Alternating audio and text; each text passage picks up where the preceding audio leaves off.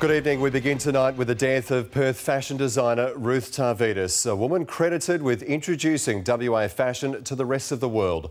She was found dead by police this morning outside her East Perth apartment complex.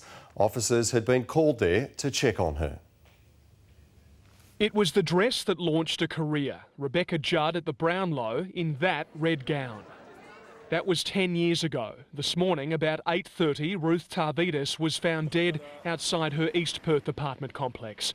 Police say she'd been sitting on the balcony railing of the 14th floor at the Forest Avenue building. They'd been called there to do a welfare check. Ruth really was the first West Australian designer to go out there and make her mark internationally. I mean, she's a part of West Australian history. You just look back at the last time you spoke, and you just wish she'd said something. You just wish that she knew that if she'd told me, I would have been there. You know, I really would have been there. I'm really sorry. No, it's okay. She kind of really went out of her way a couple of times to give me a hand, and yeah, she was a lovely woman. She'll be sorely missed. Ruth Tarvydas dressed a lot of stars, from Miss Universe Rachel Finch, cricket wag Jessica Bradich, to Kim Kardashian, Amy Winehouse and Rihanna.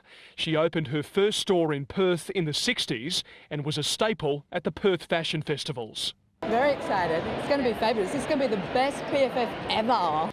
Ruth Tarvydas dreamt big. Well, we've just got back from New York, which was so exciting, and we've got big plans to go overseas and expand the brand globally. But a year and a half ago, she was forced to close her King Street store, citing astronomical rent and a retail slump.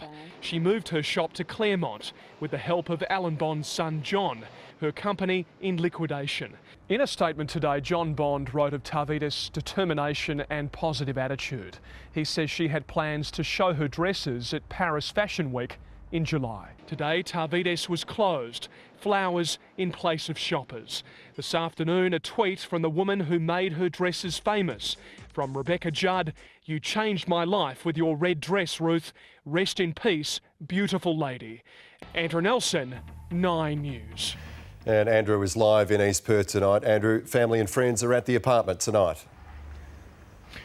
Well, that's exactly right, Tim. Good evening. A steady stream of family and friends of Ruth Tarvydas tonight. As you can imagine, still coming to terms with this sudden death, and the emotion has been very clear, many laying flowers and, of course, shedding tears.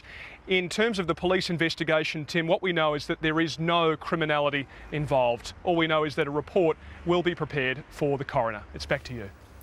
Thank you, Andrew. And if you or anyone you know is in need of support, you can contact Lifeline on 13 11 14.